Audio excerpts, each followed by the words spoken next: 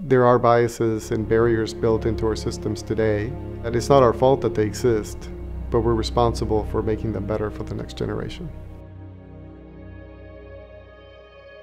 The opportunity for financial stability, upward mobility, has been a driver in what I've seen my parents go through moving from Mexico, and so we're a family of immigrants that came to the US for upward mobility, and we were able to benefit from that. And I think that every individual has unique gifts to contribute, and we have systems that work for some but not for everybody. So having more effective career pathways, a fairer economy that's more inclusive, and that a system that works for all will be beneficial for everybody.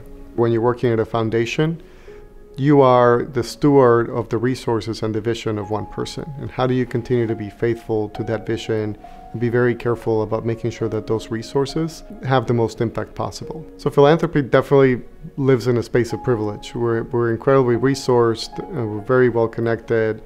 How do we take the privilege that we have of being so well resourced to then give that gift of privilege back to the community, to give the community voice?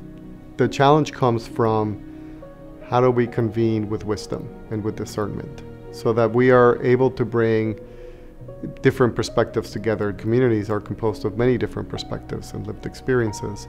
So we want to make sure that as those bridges then allow us to connect communities, towns, the zip code areas that are no longer talking to each other, and that is tearing away at the fabric of our society. We're in the business of giving money away. Right? So there is an echo chamber around us telling us that we're right. So we have to be ruthlessly realistic about the impact of our work, about the results, about the level of risk that we're taking. It's easy to tell ourselves stories about our success. We need to make sure that we're measuring and having the right amount of failures as well, because otherwise we're not trying hard enough. You cannot join an organization like this one that's changing the world and not have change you for the better. It makes you more aware, more empathetic, and more focused on what are solutions that we can bring, because we only have a finite amount of time to make a difference.